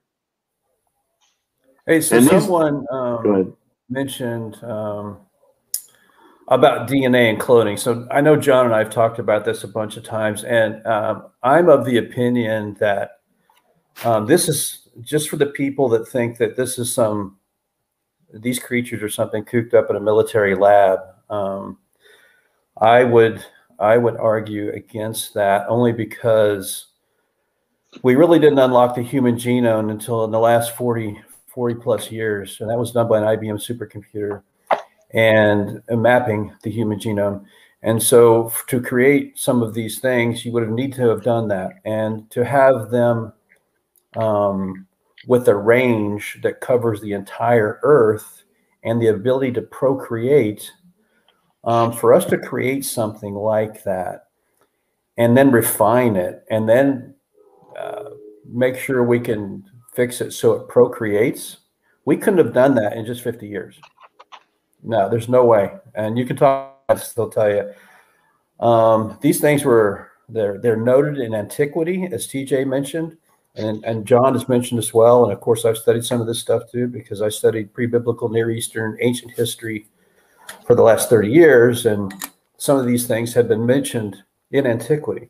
The cynocephaly, a whole different creature than what the dog man is, or what the werewolf is, or, you know, the Bigfoot. You know, if you go and read the Epic of Gilgamesh, you'll find that Enkidu, the giant hairy man of the steppe, what do you think that's describing? It rhymes with today's Bigfoot. Yeah, so I've seen some ancient descriptions of pictures of him where it actually looks more like a satyr than a Bigfoot. It had goat legs and hoof feet and horns, but there's different depictions. In the book itself, it sounds like a hairy man. Yeah. And a wild beast. So it sounds very much like a Bigfoot. Yeah, and he had a wrestling match with Gilgamesh. Right. You know, of which he lost. You know, Gilgamesh would have been a Nephilim. His mother being a goddess and his father being human. Right. And he was the 5th king of Uruk. So if you go and check the king list, you'll find that for Uruk, the 5th king was a character by the name of Gilgamesh. So hence the story, the Epic of Gilgamesh, is the title that scholars have given this ancient story found on clay tablets in the ancient city of Nineveh in northern Iraq. So it's actually the oldest epic story in human civilization. was found in the library of Nebuchadnezzar in Nineveh, which is Ashurbanipal. What's that? It was Ashurbanipal. He was the last king of Nineveh. So Okay. Nebuchadnezzar was Babylon. That's correct. But when they discovered it in the library of Nebuchadnezzar, in that time period, if I've got that right. But I don't know. I could be mixing it up. It's old. Yeah, that was the early 1800s when they uncovered this big mound in northern Iraq, and they found it written on. They found it written on cuneiform, on ancient Sanskrit cuneiform on stone tablets, and they found thousands of them. In fact, I actually I have a recreation of one that's made from plastic, like an Paris type thing.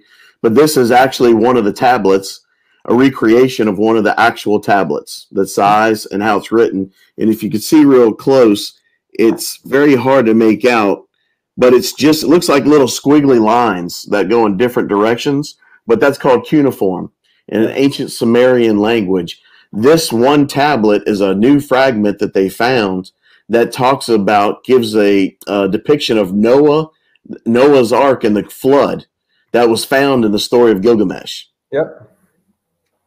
So. Yeah. Very true. Yeah.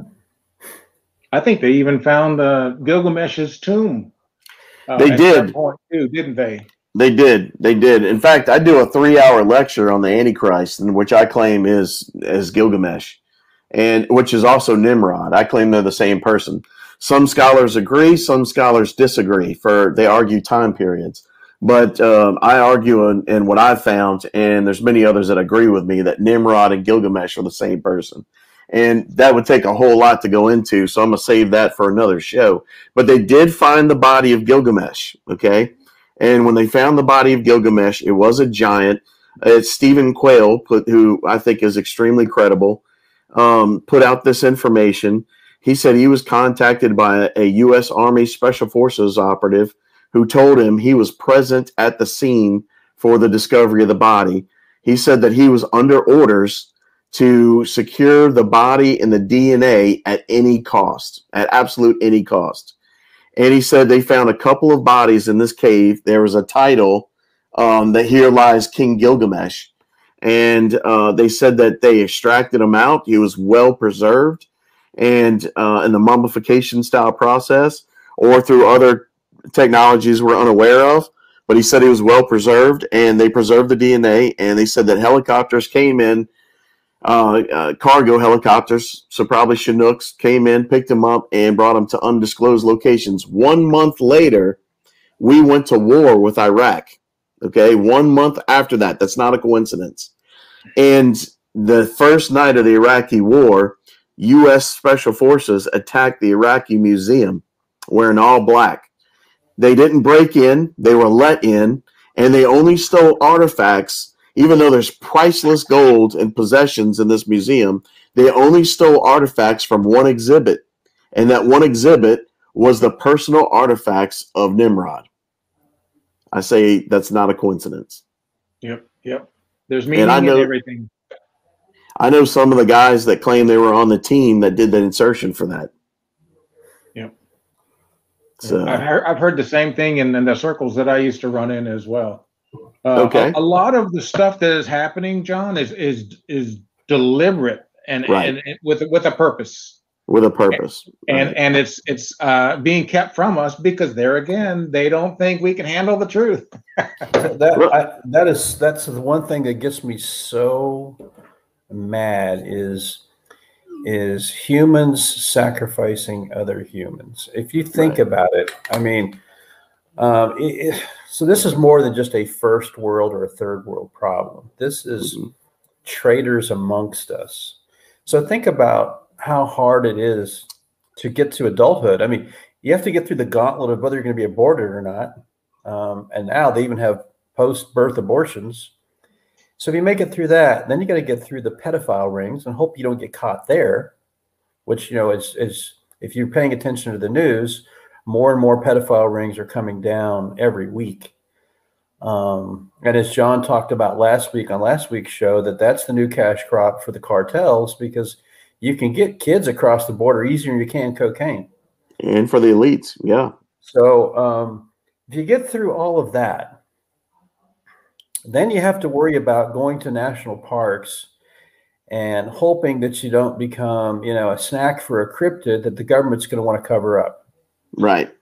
That is, or on top of the same thing you're talking about, or you have powerful politicians that come out and say, hey, if you're a patriot, we're targeting you now with all of our intelligence agencies and military force and doing away with the Constitution to make you now the number one threat to America. Patriots. Yeah, so that's but back to the government. So when you think about the LBL is a good example. So, I know that I think I've coerced John into talking about the LBL next week, but if you look at all of the police, game wardens, DNR, all the other people that know that something's going on and they're threatened into silence while other people die not knowing that they're walking into something that if they knew about it, they might not do it, or they might come a little better prepared for how to act what precautions to take, before you do certain things. And it's those government officials that I think are traitors to the American people. And it's not just in America, but in particularly, we're talking about America right now. So it's, if you look at Dave Pilates, over 40,000 missing people just in national parks. Yeah. Now,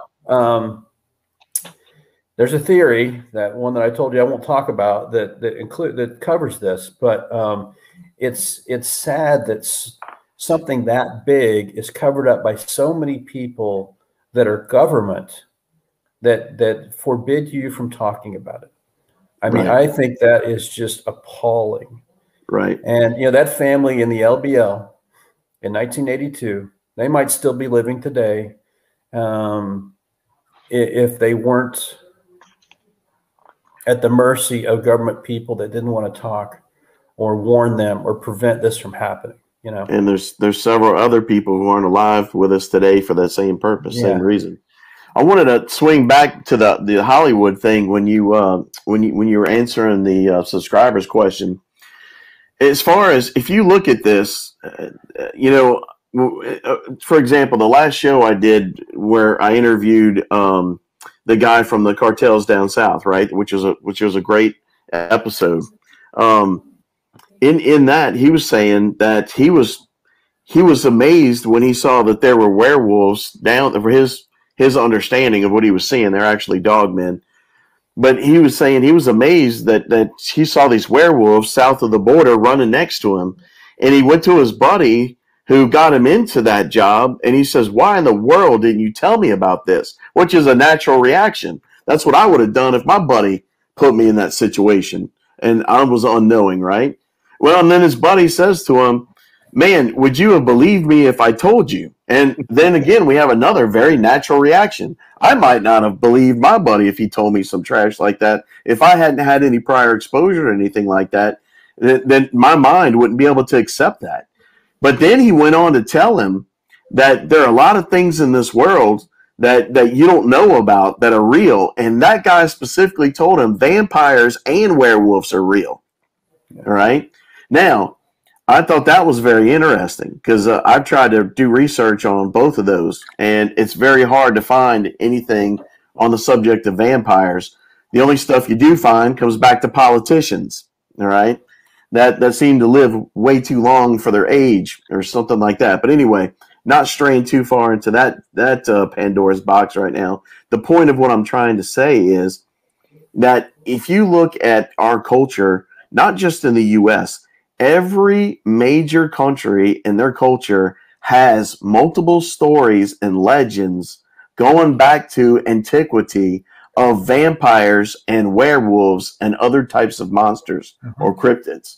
So if you look right now on Netflix, man, it's werewolf show after werewolf show after werewolf show after werewolf show. Why is this? Oh, and if it's not that, it's vampire show after vampire show after vampire show. I mean, there's just never, there's an endless string of werewolf vampire movies. And it's always going to be that way. It's a major genre that's always going to come back over and over again. Why is that? Why is that?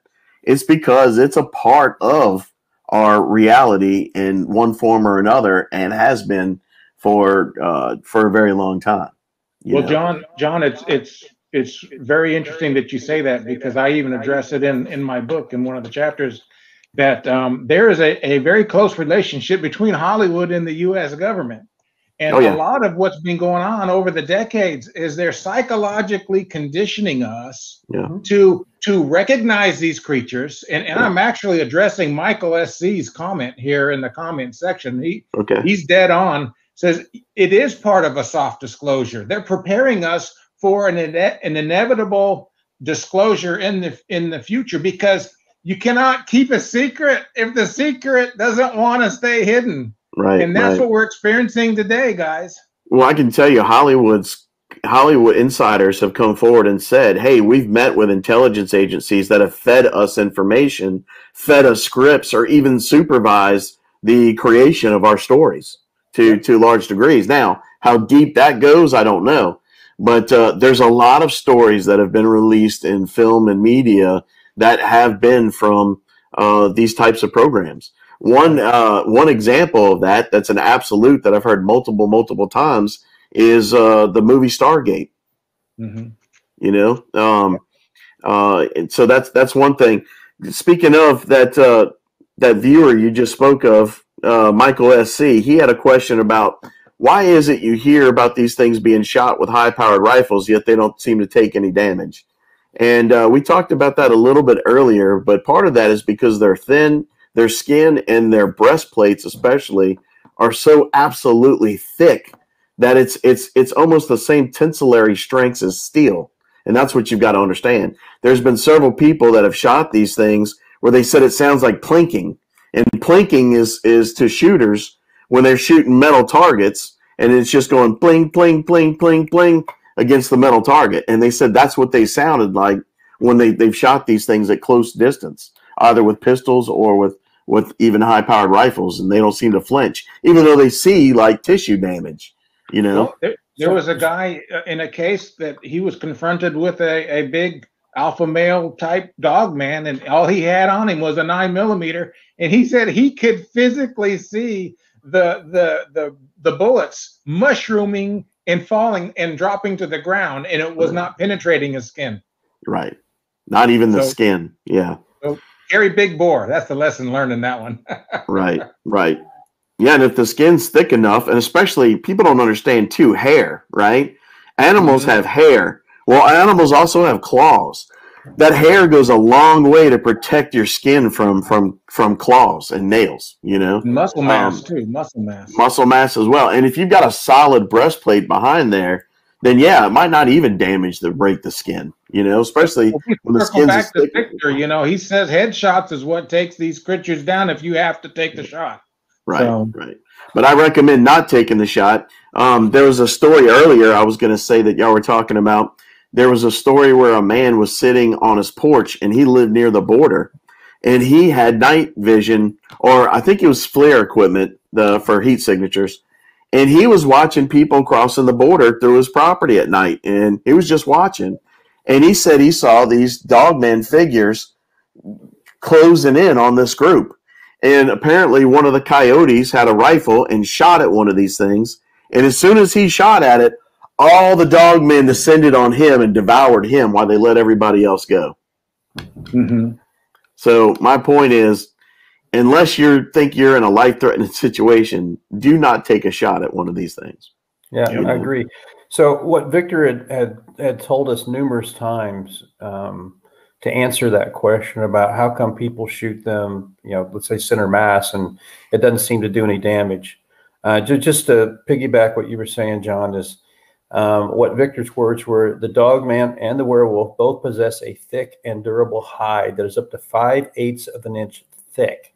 That's so huge. Just their skin is over 1/2 inch thick. Mm-hmm. on adults, and has a large breastplate or sternum that is very thick and can only be penetrated by large caliber weapons. That's why, he says do headshots. Not, we're all trained to do, shoot center mass. Center mass. And that absolutely is not going to have the effect that you're looking for in terms of. Now, he will say he shoots them there just to slow them down or to give them pause so he can get a better headshot. Right. But every situation's different. And so there's a couple different things you could do if you can't get a headshot. And you can do what we call a mobility kill. Okay, you could probably take out their knee, their foot, something that'll slow their momentum down. Softer tissue. Yeah, so something that they're pretty agile and quick and very fast, both those creatures. And if you want to slow them down, you got to take out something that's going to slow them down. So, but I mean, every situation is different, and you're gonna have to. So one of the things on that. one of the things Victor shared with us that blew my mind last year was releasing these creatures. Of course, Bigfoot was never part of the program, but the werewolf and the dogman was, and when they kept multiplying and dividing, and then they couldn't accommodate the numbers at the compound anymore, they had to. And then the funding, gets cut, and it's like, well, do we destroy these things, or how about, make sure they're well trained enough and we put chips in them so we can track them and recall them and everything else, and then just release them into the wild? That blew my mind when I heard that at first, and then I had to kind of socialize it a little bit and talk about it, and it's like, okay, well, I understand the purpose in doing all of that, but there again, we're having these cases more so now, because the longer these things are in the wild, the more wild they become. I think they tend to forget their training, and everything is more focused on survival. Well, once they're away from it, think about this: when you're in boot camp, all right, you're trained to accept orders to an absolute T and not question them, all right. And when you get out of boot camp, it's sir, yes, sir, and that's it. You're going to follow any order your commander gives you, period. Now, years down the road from that, when you're separated from that and you're in other environments with other peers, then you tend to have more of a, well, I'm not going to follow that order, or, I'm going to second guess it, or I'm going to do my own thing. So, yeah, once they get out of the program and they get into an environment with their own peers, it's certainly going to be a thing where it's, hey, we can even develop an attitude now of why do we have to obey what these humans are telling us, and we do our own thing. We're the alpha species. You know what I'm saying? So apparently they're not free from ego either. They have that same curse that we do. TJ, one of the things I wanted to ask you was, with your experience in the Middle East, or you too, Hunter, did y'all come across cryptid stories in the Middle East while you were there? And one thing, I heard a story one time about a special access unit, supposedly some SF guy claimed, that he said that under the Euphrates River there was a prison in Iraq. And he said the people there were scared to death because there was all this paranormal activity stuff going on. And he said he found a hallway underneath that prison. And he said he opens this large door down this hallway, and he says, sure enough, he finds this giant, for lack of a better word, angel that was chained with these giant chains to the floor. And he said this thing was a giant, and it had huge wings, giant wings. And he said the thing spoke to him and said, what are you doing here? It's not yet my time. And the guy was like, this scared the crap out of me. The guy claims to be a professed Christian and said he worked in a unit that dealt with cryptids. That dealt with that kind of stuff. So that was the craziest thing I've heard out of there, and I've heard of several other cryptid encounters. We've talked about the Giant of Kandahar. Most people in the audience should be familiar with that. Again, from Steve Quayle and L.A. Marzulli, which did a fantastic work on that. I think is very credible, and you can go to those sources to look that information up. But also, people talk about dogman encounters in Iraq and other cryptids. And some say the reason we dropped the big bomb out there was because we were pushing things back in cave systems that were coming up. So you two gentlemen have worked in the sandbox. So do you have any experience or even heard rumors of such things when you were out there? Well, Hunter, let me go first because go ahead. I did not experience anything or see anything peculiar there, but I did hear fellow team members from other teams saying, oh, by the way, you don't want to go over to that sector. There's some crazy stuff going on over there. You know, stay away from it. Don't go in there unless you absolutely have to or you're directed to. So, you know, and I wasn't. So thank goodness I didn't experience the crazy stuff. But I suspected that there's a lot going on all over the world that would totally blow our minds if the truth was made known. I heard of an infantry team that found a cave system under a village, and they went to explore the cave system, and they got cut off from other members of their party. And when they caught up to them, they said that there were these giant, tall, humanoid creatures with bat wings that had the wings surrounded by their infantry team, and they said that they were like digesting them through the bat wings, and they were like, "Oh hell no!" and turned around, got out of there, and blew the site. Yeah. And that, by the way, that's straight out of a movie, the Beastmaster from like 1980. You know. Yeah, sounds like a nightmare. You know, that's a nightmare. It was a nightmare hearing about it. I could imagine seeing that. I'd be scarred for life. Yeah.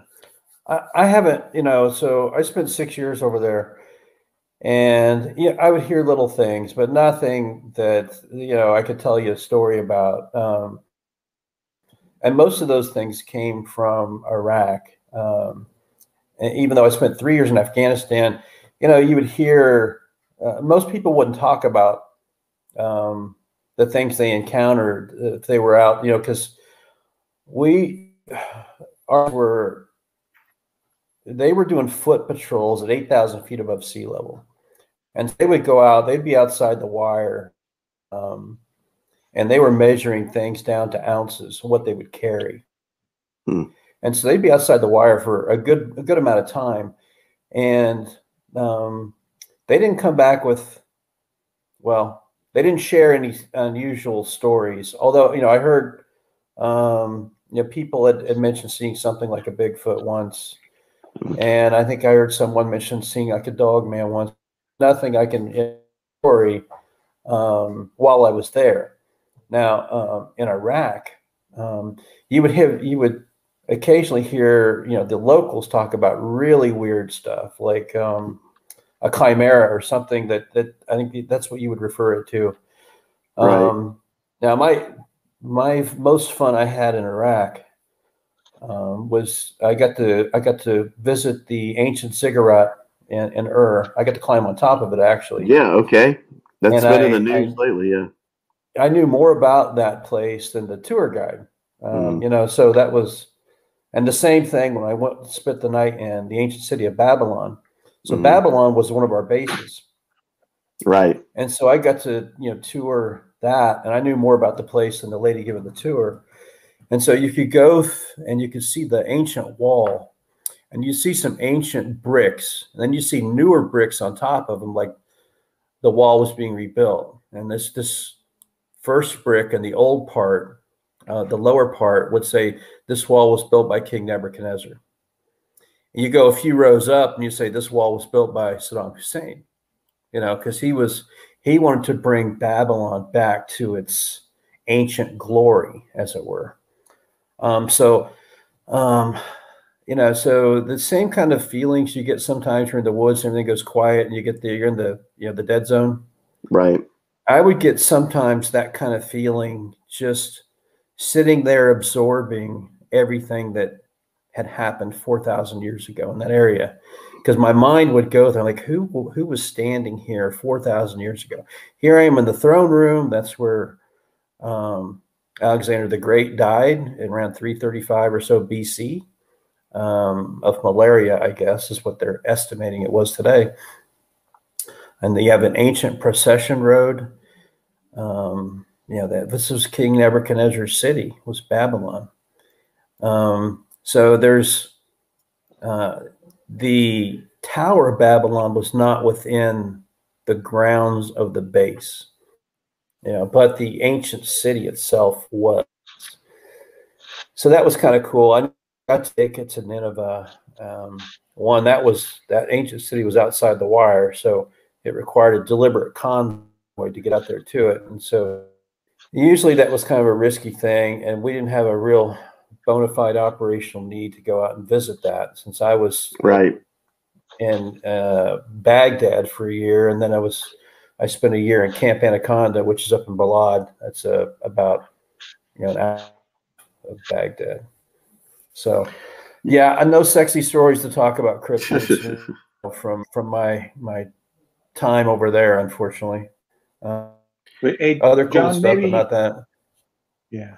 John, maybe you could help me out here. What are we in the 5th or 6th extinction of man? Do you remember that information?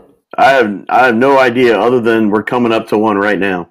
Yeah, exactly. And in my research, and I just happened to see Sherry Clark's comment about the veil is thinning, and I absolutely believe that the longer that our generation of man continues to exist, the more we discover every year about our ancient past. Right. The more encounters we have with these creatures, the more people come forward and share information. I mean, and we're seeing a total coming forward of people doing deathbed confessions and insider, stories and reports and whistleblowers and all of this. People are coming forward because they're not happy with the direction everything is going today, with all the secrecy and we're being denied so much.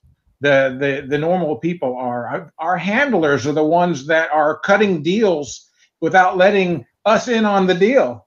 Right. But I think the longer that we continue to exist, yes, the thinner this veil is going to get, to the point to where there is no other alternative than to disclose the truth and what has been going on in the world with mankind and everything in it. Right. Definitely. Yeah, I heard a bunch of crazy stories in Iraq. When I did a show with Jody Cook, he said that soldiers told him that they witnessed the only thing they could describe as Anubis. And they said it was like 14 feet tall. It was wearing the full Egyptian style clothing, but they said that the soldiers got scared and started shooting it. And they said that it looked at them that it was nothing, and just walked into a mist and disappeared. But he said, as he swears, they said that they gave him that story. And then also, I have a personal friend of mine who spent some time with a general in Iraq, and he said that the general told him that he came across a bunch of black-eyed people that he said he just believed were like demon possessed or something, but their eyes were completely black from side to side. I mean, all you could see is blackness, which doctors say that you would be blind if your eyes were like that. But he said that they encountered these all the time in Iraq. He says he just shot them whenever he came across them.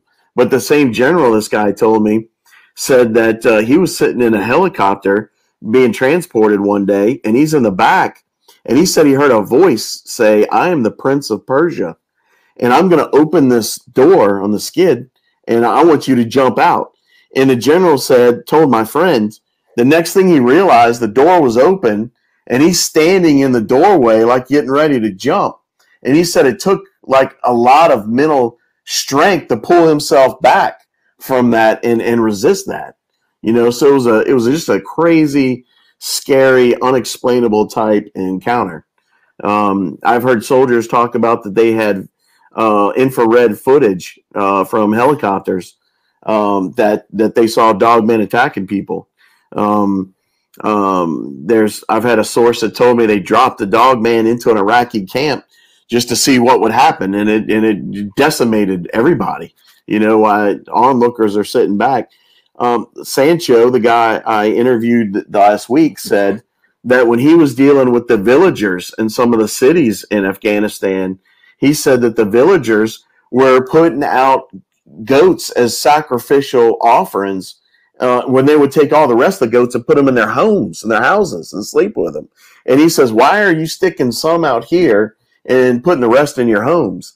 And they said, because there's giants in the mountains, and they come down and take those. As long as we leave something for them, they don't come and bother us or the rest of our herds that we depend on for our livelihood. And he said, I thought that was all crap. I thought this little kid's making these stories up, until he came home and found out that there's a whole lot more to reality than he initially understood. And now he's like, oh my gosh, now it makes sense what's going on with that. You know what I mean? So we're coming close to, we're 2 hours. So we're coming close to the end. One last point I wanted to reiterate, which was the purpose of this show.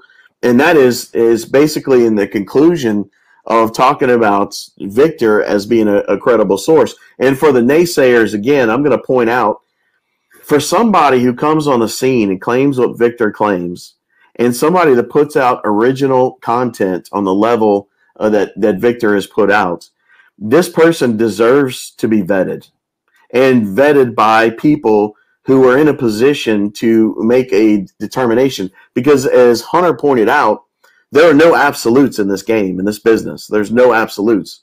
But what we can do is try to examine and analyze the information that we have and use that to come to probable solutions. So whether something is more credible or less credible. And I can't officially confirm that Victor's absolutely on the level and real. What I can say is, based off of the evidence that's been presented, based off of the fact that he's not only known about stories that were brought up to him, but he gave more information that he shouldn't have known and had access to, and confirmed these stories.